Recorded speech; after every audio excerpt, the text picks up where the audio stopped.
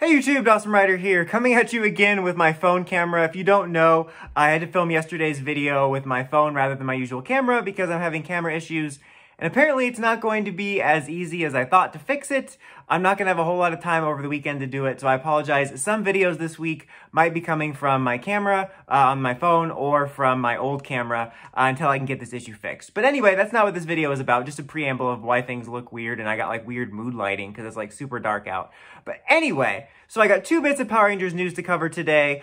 First of all, going over some stuff dealing with behind the scenes changes as we've been seeing that evolve. And then the second one is some toy news. So first of all, let's talk about the behind the scenes stuff. So over the course of this last week, we've been getting lots of news about the ever-changing situation as we transition out of Cosmic Fury, with Simon Bennett leaving, as well as the writers and a couple other staff members setting the stage for a new future. And then we got confirmation this week, someone tweeted out, and then Illuminati confirmed it, that after Cosmic Fury, we will no longer be filming in New Zealand, at least for the time being, which is a big change. They've been there since Ninja Storm.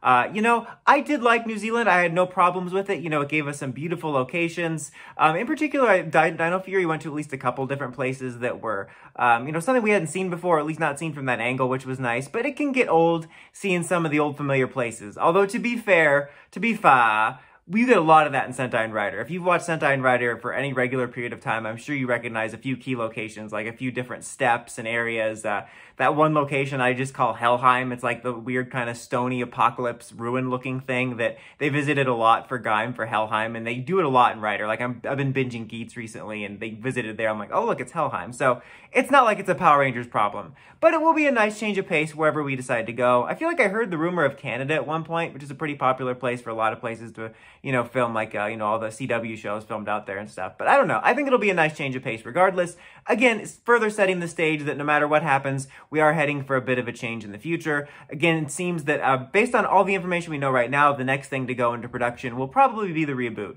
But if we ever do decide to pick up the main show, or what we know is the main show now, anytime in the future, whether it's, soon or later, there will likely be a lot of changes as we'll have to find new locations and new writers and all that type of stuff, because I doubt they're going to have the same showrunners and writers working on the reboot as they're going to be working on what would be a version of the current main show. So yeah, just further, signs of change. Also, in the Illuminati article that talked about, this confirmation, they said that apparently the scripts for the reboot are locked in.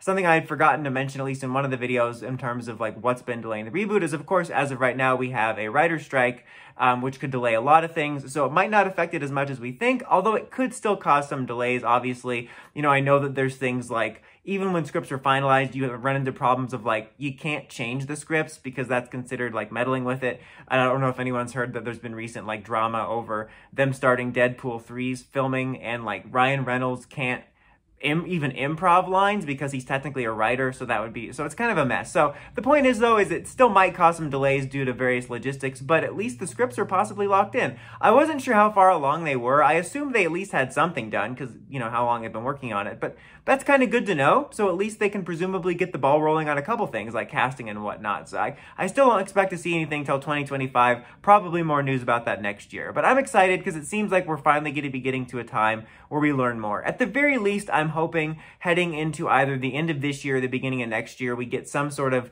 announcement, or not like a direct, I keep wanting to say direct because of like Nintendo, but like a Hasbro Pulse thing where they lay down their intentions more. Even if we don't get a ton of details, we at least kind of know a general blueprint, which would be nice.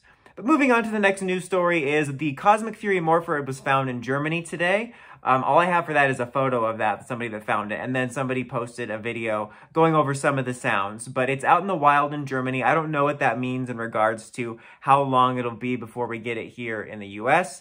I remember the Dimetro Zord, the Dino Fury one, was spotted internationally, and then it was only maybe 2-3 months before it showed up in the US, but that's a good sign that we should be getting it soonish. I definitely hope that we get it before the show. I think that would be really cool to see some of the Cosmic Fury toys on the shelves before the show. It would be very nostalgic, as I expect the show to drop around the fall, because they have a pretty distinct pattern of 2 content drops, one early in the year and then one in the fall, ever since even before we were formally with Netflix. A lot of people are like, why are they taking so long? I'm like, dude, they're exactly right on time. If they put it out as soon as they were done, that would not be a good business model. They need to have those 2 content drops. So I'm hoping we get to see some Cosmic Fury toys on the shelves before the show. As far as the sounds and the look, I mean, it looks exactly the same as the pictures we saw.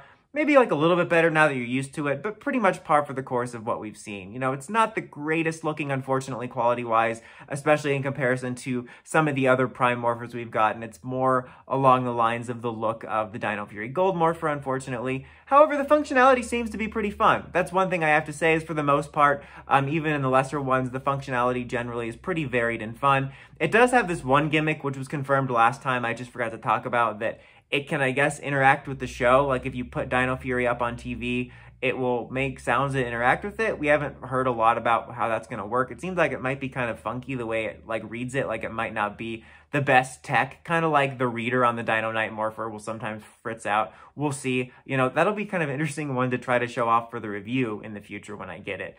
But some other cool stuff with it, you know, you got a bunch of different colored LEDs on the orb. You can lift the top back up and like the orb. I mean, you can see that from the toy pictures. But the orb has a bunch of different colors. It looks pretty cool with like all the glowing colors and stuff. And you have like, you know, the typical sounds you do, you know, kind of like, you know, techie sounds and stuff like that, blaster sounds. And then you have, for the Morphin sounds, you have a bunch of like, hi-ya noises. That was a weird noise I just made. And then for each individual ranger, you have them saying like, it's Morphin time, and then some sort of animal noise. And it seems like you do have the actual voices for the individual actors. All of the, you know, core rangers we know, plus Fern, the Orange Ranger, which was a news story that broke a long time ago that we are going to be getting an Orange Ranger, which will be Fern, Izzy's girlfriend. You know, that was confirmed by some pretty reliable sources. People still doubted it, but this is pretty much official confirmation. As far as I could tell from skimming the video, it doesn't seem like there's any other surprise rangers in this Morpher, unless there's like one that sounds sort of similar, but at least we've confirmed the Orange Ranger Fern in there. And it's nice to hear like the actual voices of the actors. Like it's funny at first, I'm like, well, you're wasting the voice acting on just some ha noises, but they actually have that's Morphin time. It may be cool to get a couple sound bites. Not as much as like the Memorial Edition Sentai Morphers where you're just basically watching the show. Like you remember that joke about how, no, it's not a joke. They released Skyrim on like Alexa, didn't they, or something? It's kind of like that. Like you joke about releasing it like that, but it's like, dude, they released like the entire show in these Memorial Editions. But it would be cool to get a couple different sound bites is my point. But hearing the actual voices and not just like a really generic one or a generic imitation is pretty cool. And not to mention getting the confirmation there for that. And as far as the animal sounds go, a couple of them sound more dinosaur-y. A couple sound more like, you know, like creatures from Q-Ranger, like a lion or a wolf or stuff like that. It's kind of hard to tell. Fern's definitely sounds more like animalistic and not like a noise that a scorpion would make, but I don't know. I feel like I'm the only one. Everyone's like trying so hard to box in like what Zords the Rangers have to be using, like categorizing it. I feel like I'm not too worried about that. I remember Simon Bennett tweeted out a while back, like, it might not be them using the Zords you think. So I'll be interested to see what they are, but I think people are trying too hard to categorize all this stuff. But it's interesting nonetheless. I think in the case of these sounds, it might just be about what they had available.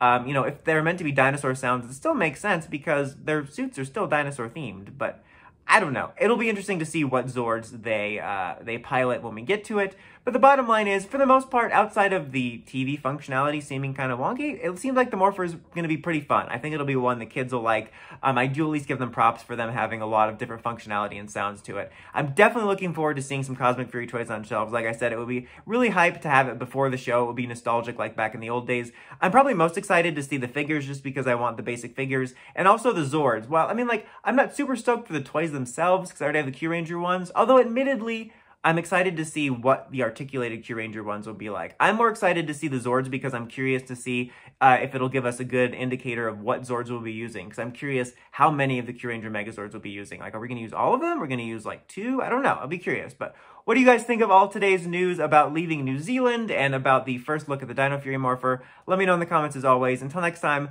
don't forget to like, comment, subscribe, and climb the steps and ring that bell so you can get notifications for my videos. Dawson Ryder, signing out.